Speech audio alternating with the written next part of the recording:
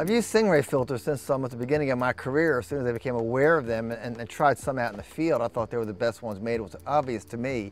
They're very consistent. If you get a two-stop grad filter from Singh-Ray, they're all exactly the same, which is unusual in this business. He makes filters that are unique. Variable ND, which is amazing. The color combo, which is a polarizer color intensifier filter. The soft ray.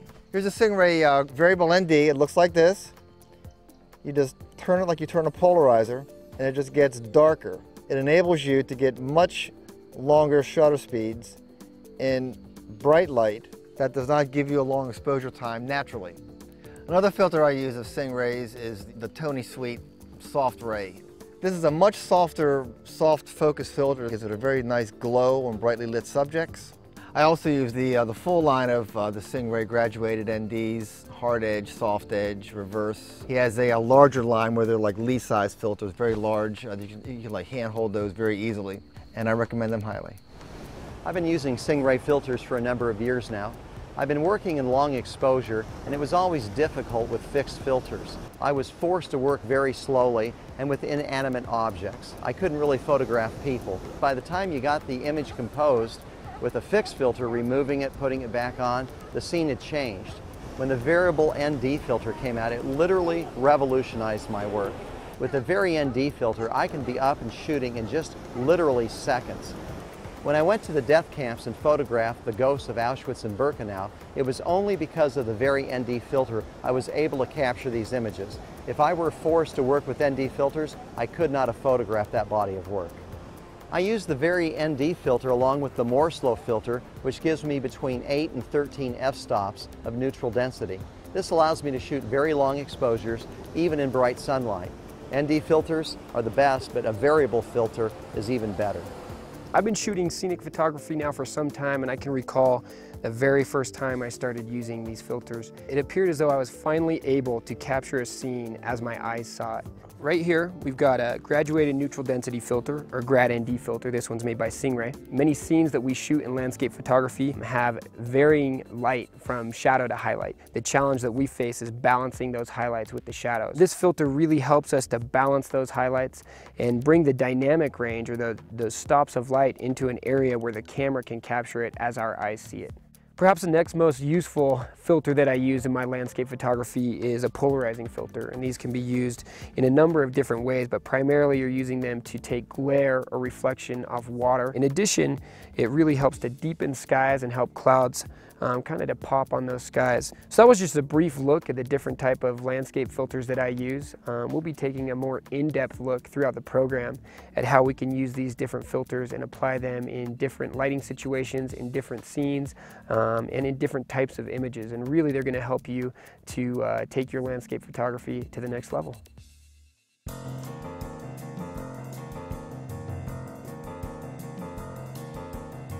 These are all the split grad neutral density filters that I use, and they're all resin, so they're not glass.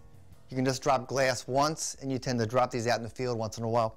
Just to describe what these are, that's a one-stop grad ND. It holds back one stop of light, 2 stops, 3 stops, gets darker progressively, 4 stops. They're soft edge filters, so there's a graduation. So the one stop at the very top then graduates down to nothing down here. 2 stops right here, and then graduates down to nothing, and then 3 stops right here, etc. 4 stops at the very top. These are hard edge filters, where 3 and 4 stop hard edge. You would use these specifically if there was a hard line, like a hard horizon line, like say you want a shot of a dark beach, and the ocean's a straight line. You would like meter the beach, brighten it up, and hold back the sky. Straight line at the horizon. Shooting into the Grand Canyon, for example, there's a straight line on top of that. The canyon's dark. You want to brighten that up with your exposure. And then hold back the sky. Straight line, straight hard line. You would use these there. You would use the graduated grad NDs for, like, if you have a foreground and there's a sky and it's like just like somewhere open where there's no real hard line, a couple of trees, whatever. These are kind of unique. They're reverse grads. An example where these would be used is, for example, if the sky at the horizon is extremely bright, like at dawn, very bright red line, for example, then the sky gets darker as you go up. If you use a split grad, it's going to make your sky real black up here because it gets darker as it goes up also. On a reverse grad, it's dark at the ribbon where the bright horizon is. And then as the sky gets darker, this gets lighter. So it keeps a more natural look. And this is a 4 to a 1 stop. So it's basically the same thing, just more. Much brighter sky. And it's the same idea. Little ribbon down here kind of holds back the real bright light at the horizon, and then it gets lighter so your sky doesn't get too black as it goes up to the top. Okay, one more final tip on these split grad NDs here. They each come in a separate case, and they can get real, like, in your camera bag everywhere. You can't find them fast enough. There's 1,000 cases in your bag. Here's a quick little tip. An old CD case had laying around, and I've got these labeled 1 stop, 2 stop, 3 stop, 4 stop, 3 stop, hard edge, etc. Then you just pop these things right in here, colored side down to avoid fingerprints. There's 1 stop, 2 stop, etc.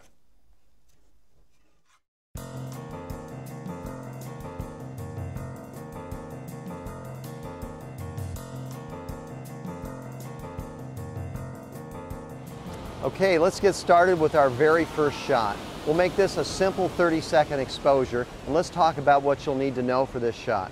First, you're going to need to know how to put your camera into manual exposure mode. Secondly, you're going to need to know how to turn your autofocus off in case our automatic focus won't work. And we're going to be using in this shot our variable neutral density filter with 1 stacked filter. That'll give us from 8 to 13 stops of neutral density. We're going to be using a shutter release so we don't vibrate the camera, and of course a tripod. So let's get started. The most important thing in a long exposure is you reduce vibration. So we have a good tripod. We get it set very firmly, especially in sand. You want to be careful. You don't want it to be sinking over 30 seconds.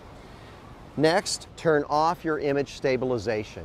What happens is in a long exposure, it sees movement and tries to compensate for it, creating a blurry image. And I've done that so many times. Turn off your image stabilization. Now let's compose our shot. Because it's so dark with neutral density filters, we're going to open up our variable filter so it's the lightest it can be, making it easier to compose. I'm going for a little bit of a wide shot. I've got these cliffs in the background going off at an angle, and I've got these waves breaking on the rocks in the foreground. It'll make a really interesting shot. Now I've got some kayakers out there, but they're not going to even show up probably because they're moving. That's the great thing about a 30-second exposure. Let's take our first exposure and see where we're at. Now we're in manual mode, so I'm going to match my needles and turn the variable density filter to reduce the amount of light until I have a correct exposure.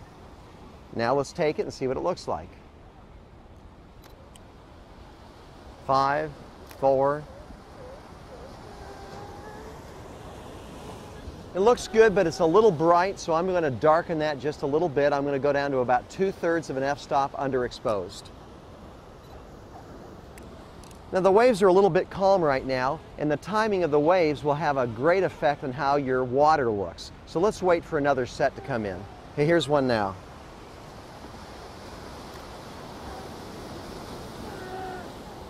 Obviously, we don't want any movement during the exposure. And if there's high winds and you have a long lens, that can be really problematic. So I'll often get my jacket and create a wind block between me and the camera. Much, much better.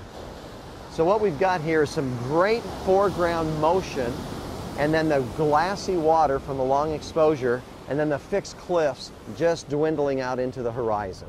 So this is a good first shot using a basic 30-second exposure and a variable neutral density filter.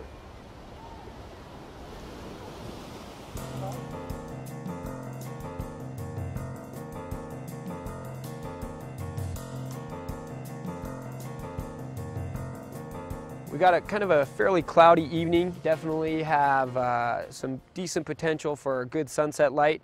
We're hoping for that magic light. Whether it comes or not, we're gonna walk away with a keeper for sure. We chose this location. Basically, we've got quite a bit to work with here in terms of compositional elements. We've got some water, we've got some nice shoreline here where the water has cut away, giving us nice leading lines. We've got some great reflective surfaces where whether we get that magic light or not, we can work it with a golden blue polarizer. And in addition, we have options as to whether we'll shoot into or away from the sun. We've got some great mountaintops and ridge lines back there that if for some reason we do get great sunset light, they'll be receiving that nice warm light. If for some reason we don't have breaks in the clouds and the clouds light up with color, we have a location where we can actually shoot into the sun and capture that color in the clouds. So I think the more that you shoot in diverse conditions, the more you realize that great images don't come from happenstance. They require forethought, they require planning. Of course, they're going to benefit from a little bit of luck, and they also benefit from a knowledge of how to use the tools that are going to help you to capture the conditions best. So as you look through the lens here, and I'm using live view on this camera, you can twist it and see the effects that are taking place with the golden blue, from gold to kind of a more faded gold, to a blue, to a more intense blue. And as you twist that, you can kind of decide what you like best. So as I'm twisting it here, you know, I'm going to try my first shot with a fairly intense gold hue to that water. The next key part of this image is balancing the sky with the 3-stop reverse ND grad. Because we're shooting wide angle here, we really need to be careful that we don't get our fingertips in the frame. So definitely pay attention to your LCD when you're reviewing your image. So the way I hold this when I do this is I take the camera and put it right up against the front element here. You slide it down so we can see kind of right where we want that transition line. You can see as you move it up and down, it's really helpful with live view. You can kind of see the changes that are taking place. And then I actually grab the other part of the filter with this trigger finger that's on my cable release. And so I really am able to keep my fingers out of here. And then we're simply just going to click the shutter, review the shot right there. We can see that I'm pretty pleased with the results we're getting there. We are losing a little bit of detail in those mountains and trees that are jutting across the horizon. It's such an insignificant part of this image, I don't really care. You got to decide there's certain parts of your image that you're going to have to sacrifice, and what we want is the sky and this foreground stream. So we're going to shoot one more just like this, slide it down over. Make sure and keep our fingers out of the frame. Want to make sure you're covering that entire front element. Okay. The golden blue polarizer is somewhat unpredictable, which is part of the reason it's so fun to shoot with. We're going to go ahead and twist it here, and I'm going to do a little bit less intense shade of gold. All right. We're going to go ahead right here. Slide that reverse ND grad right there. All right, so just to actually demonstrate the difference of shooting with and without the reverse ND grad filter and with and without the golden blue polarizer, we're actually going to shoot some images here without those actual tools so you can see the difference that it makes. Here we're just going to go ahead and shoot an image with the golden blue polarizer minus the reverse ND grad. So what you're going to notice here is we're still going to have some nice color on the water, but our sky is going to be pretty washed out. All right, so now we're going to remove the golden blue polarizer here. I'm going to adjust this exposure just slightly. And here we go, there's our shot without the golden blue polarizer, and literally it is lifeless. So we're really creating our own magic here, which especially when it comes to assignment photography and commercial photography, and a client needs an image regardless of the conditions you're given, you really have to make lemonade out of lemons. You really have to play the game with the cards that you're dealt. So having an understanding of these tools is going to give you a greater latitude to come home with a keeper regardless of what you go out with.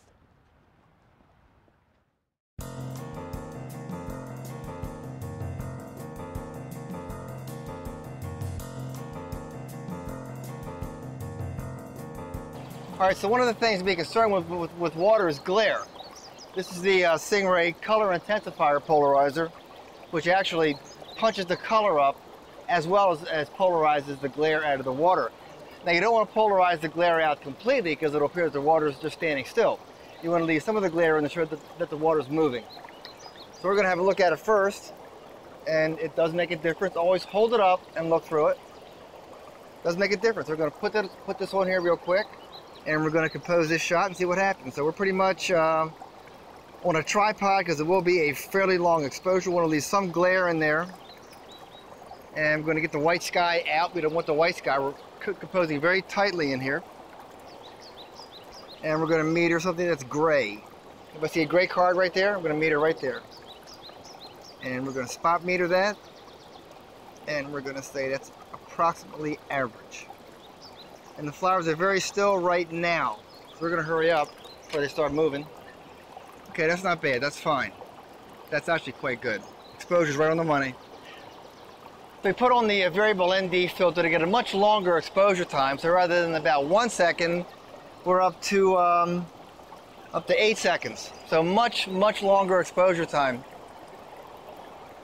And then we're going to fire this off. The flowers are amazingly still. Let's see what we get. Very large foreground flowers, exaggerated perspective, and then the background falls way up into the distance. Pretty cool. You don't get flowers like this very often down here, right in the crack of these rocks that use as foreground subjects that often. So let's see how we're doing. All right, that's a winner. We can do one more. Now let's try to get about 10 seconds.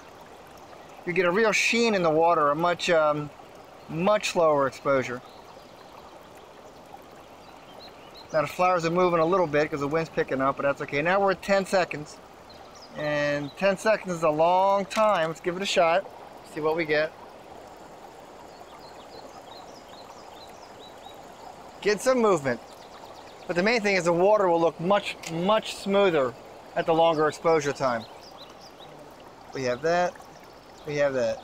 Yep. Yep, big difference. Okay, so we shot one at a relatively short exposure and one at a very long exposure. Big difference in the water flow. Let's move on. The light's good. We're going to get out of here. I'm a bit too high here, but we'll try it and we'll see what it looks like.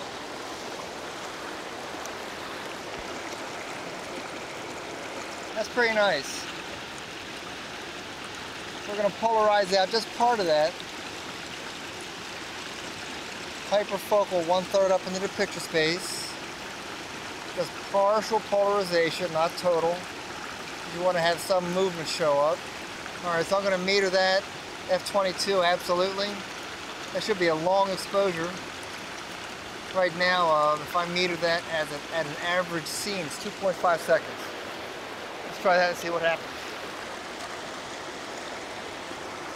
Gotta listen, there it goes. See what we got, if anything. Alright, that ain't too bad. We need a much longer exposure. What I want to do is to increase the exposure so I get more light here, and then I want to get a two-stop grad end. Even though there's no sky, it's brighter out there than it is here. So I want to get a two-stop grad ND and hold back the top part of the picture while I brighten up the foreground part here. So yeah, I'm thinking if I brighten that up by 1/3 of a stop and then hold back 2 stops up top. Now there's a way to calculate that, but I've done these enough, I kind of know I'm in the ballpark most of the time. So we'll just hold that over the top.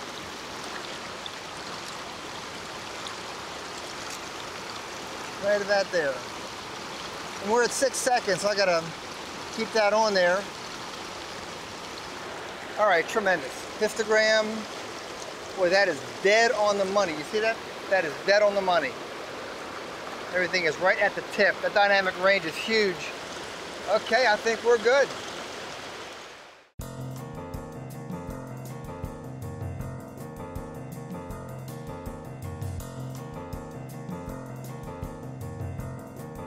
We've just kind of been driving along the road, and oftentimes what I'll do is, drive slowly until something kind of reaches out and has an impact on me, and then I'll kind of back up and take a second pass at it.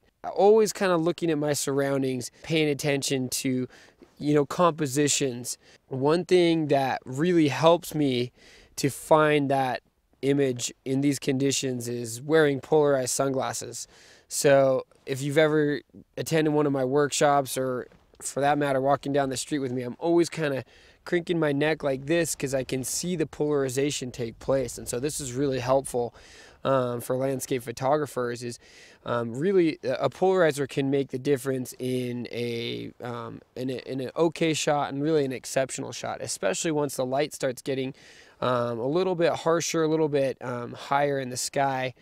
You can still deepen those clouds and those skies up real nicely with the polarizer. For this shot right here, I'm actually using the LB Color Combo polarizer, and that is a combination polarizer, warming polarizer, and color intensifying filter. So we're not altering any colors, we're just kind of bringing out those reds and oranges. You can see here as we twist the filter, we've had some clouds move in a little bit now, but there are subtle differences in the way that sky pops back there and the way the clouds kind of stand out against that sky, and we're actually going to exaggerate that even a little bit more, or emphasize it, with a soft step Grad-ND filter that we'll use. The maple and the oak, which are our red and orange leaves, are just a little bit past peak. They peaked here about 3 or 4 days ago, and so I kind of need a little extra punch to bring those out in my image. We don't have a whole lot of difference in highlight and shadow from foreground to background here, so we're using a 2-stop soft step Grad-ND filter, obviously hand holding it, and actually you're going to see me kind of cant the filter a little bit. We'll bring it right down right here against the front element. You can kind of see the difference it makes in that background, and especially the sky. We're going to cant it just a little bit because I want a little bit more filtration on the upper left hand corner of my image. Got to make sure we don't get that in the way. We're just going to go ahead and snap a couple pics here. And we're getting some really nice definition. I got a lit foreground right here, lit ridge right here, and everything in my midground is kind of shaded, and it's actually starting to come into sunlight a little bit right now. The really fun thing about shooting in these conditions is that the light is changing so quickly, and so every image is just a little bit different. You may like the spotlighting a little bit more in a different part of your image, so from frame to frame you can really choose which one works best. I like to shoot a number of different compositions, so when I see them full screen I can really choose the one that you know, that has the most impact. So I like including this lit grass in the foreground right here. Definitely gonna dial that polarizer in right there, and you can see the difference it's making in that background. Just kind of get a little bit tighter on this. We're gonna go ahead and bring this 2-stop soft step Grad right up against the front element, canted because I've got some dark clouds in my upper right hand corner, and I really kind of want to lay off as much as I can on filtering those, because I don't want them to appear unnatural. Then we're going to get a little bit tighter right here. I'm going to go ahead and kind of use those branches as my immediate foreground. And you can see I'm kind of balancing my foreground with the peak in the upper right hand corner there. Just get this sucker placed, get that horizon straight.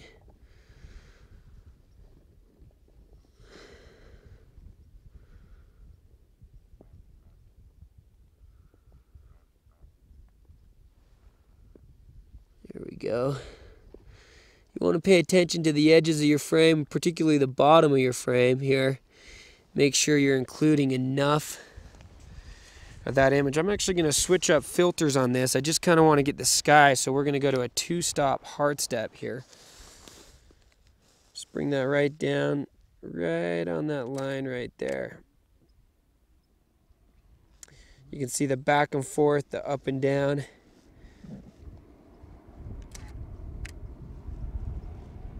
Despite the fact that our light has grown higher, we're still able to work this scene with some broken light and the polarizing filter, the color combo.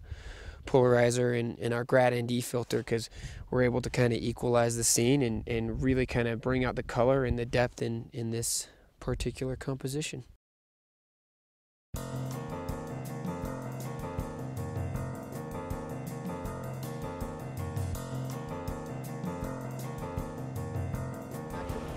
What I'd like to do at this shot is two things: reinforce the setup and then show you the difference between shooting with variable filters and fixed filters. First, the setup. I'd like to have a setup that gets you up and going quickly. So have your gear conveniently placed, ready to go, know what you'll need, and we're ready. I'm going to use 2 stacked fixed ND filters. Now, the disadvantage of using the fixed filter is that it's always dark, so it's a little bit difficult when you're using a lot of ND to compose. The other problem is that it can be sometimes so dark that your autofocus won't work. And the real problem comes in if you have to remove it to compose and put the filters back on. You might change settings. So not only is it slower, but you run the risk of changing your focal length or your focus. So let's put it into manual mode, ISO 50 at f/22. We're going to try to get a 30-second exposure. So that means the only thing that we can really change here is the ISO or the aperture.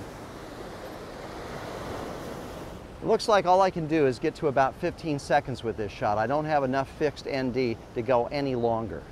Let's go ahead with the shot, using the cable release to reduce vibrations. Remember to always turn off that image stabilization. It'll hunt for any motion and make your shot actually blurry.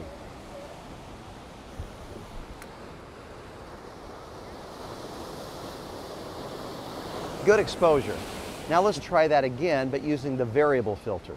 The variable filter only has a maximum 8 f-stops of light reduction, so that's not going to be enough. So what we're going to do is stack our 5 on top of that. That'll give me from 8 to 13 stops of reduction. The setup is very similar. We're still in manual mode, we're still at ISO 50, we're still at f/22.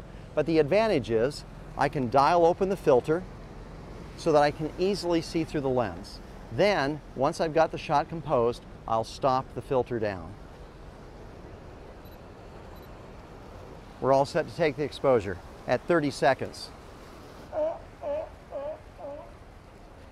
It won't autofocus, so I'm going to put my thumb over the eyepiece. There it autofocuses. We're shooting these sea lions at 30 seconds, and we're hoping they'll actually move a little bit, creating a little feeling of life. Just a little bit overexposed, so I'm going to turn that neutral density filter down a little bit, easily adjusting the exposure.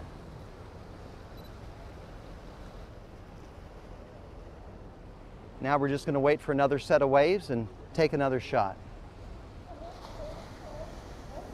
The reason I'm waiting for waves is I'd like a nice contrast between the fixed rocks and the animals and the white waves below. So here we go. Remember to always use your loop and to check your histogram for the correct exposure. Looks good. The primary difference between the fixed and the variable filter is that you can more easily adjust your exposure and you can open it up for composing and focusing. It's well worth the extra money that you'll pay for the variable filter. Okay, I've stopped at this shot because the water attracted my attention. It's really flat today, and that means that if we go really long on our exposure, we can get a nice glassy shot. So what I'm going to do is start at about 60-second exposure. Whenever you're shooting over 30 seconds, it presents a few small problems. The first is it's so bright today that I have too much light. I'm using 2 neutral density filters, giving me about 13 f-stops, but it's not enough, so I've added a 3rd filter. This presents a small vignetting problem if I go wide, but fortunately for this shot it's very tight, not a problem.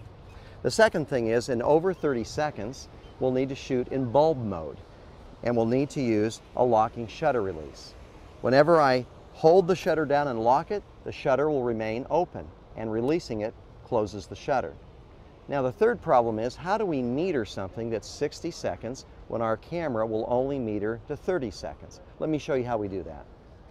We get a correct exposure at 30 seconds, and then I underexpose by 1 f-stop. And now what I'll do is compensate by doubling my exposure time from 30 to 60, giving me again the correct exposure. So let's take our first shot at 60 seconds and see how it looks.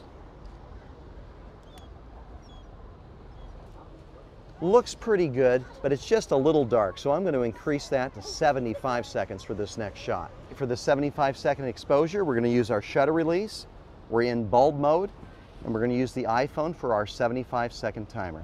Here we go.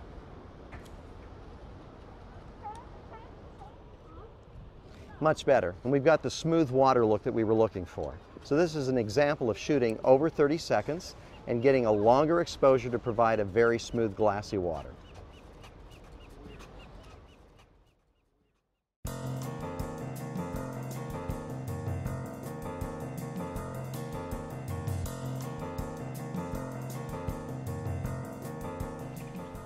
All right, this is gonna look great. Sun's right at the ridge, and using a polarizer to put at a 90-degree angle will take all the glare out of those leaves and whatever rocks there are in the thing there. This is the ticket right here. Everything's really warm, got a nice glow to it. Polarizing the glare out of the leaves brings the color out. Yep, right there. And we're gonna spot meter right there at about plus a third. Make sure our balance is good from edge to edge. And we're at f22 and we are focused about a third of the way in. Man, we are so lucky to get this light. Unbelievable. We got some warm light. I'm gonna add the Tony Sweet Soft Ray. It's a great filter for weddings. Bride's dress is all white, but it's also great for nature. Oh yeah, it's tremendous. Yep, gives like a really, really, really soft look. And we'll brighten that up just a shade. Also holds back a stop of light, so I got it overexposed slightly to bring that in. Now I'm going to go wide after this and get more of the whole situation there. Come in a little more. Have that right there. Have that right. Get rid of that tree. That's too much. I don't like that. Have it all the way in. Nope. You don't want to crop too tight because you're gonna miss the point. You want to see some of those tree trunks. Okay, and we'll meter that again at about a third over 2 seconds. Okay. Try one more wide shot. Polarizer and no saw filter, see what that does. So I want to get one more real low to the ground with a wider angle lens, get the detail on this gravel road here, which is kind of cool. You know, the shadows are picking up the fence lines in the road, which is kind of neat too. So we'll do that, and then we'll move down the road and see what's going on. Okay, let's get down here just a little bit lower, get more of an expansive type of look. And do I want that post right there? I think I do. Okay. Right about here. Right about there. I actually like the road. So I'll get a little bit of that. And then we'll do a little polarization. I don't want to polarize too much because wide angle lenses tend to give you patchy polarization. That's pretty good right about there. And then we'll turn the camera on. Let's try that, see how that works. And then we'll spot meter over there at about a third over. I think we're good. Okay, that needs a soft focus filter. Let's try one of those.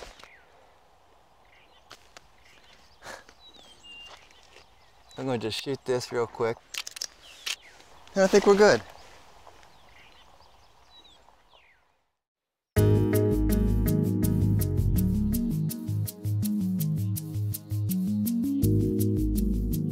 Thanks for joining us today. We really have just touched the tip of the iceberg on what's possible to achieve with your Singh-Ray filters. You can find a whole lot more like tips, tutorials, inspiration, and techniques at singrayblog.com.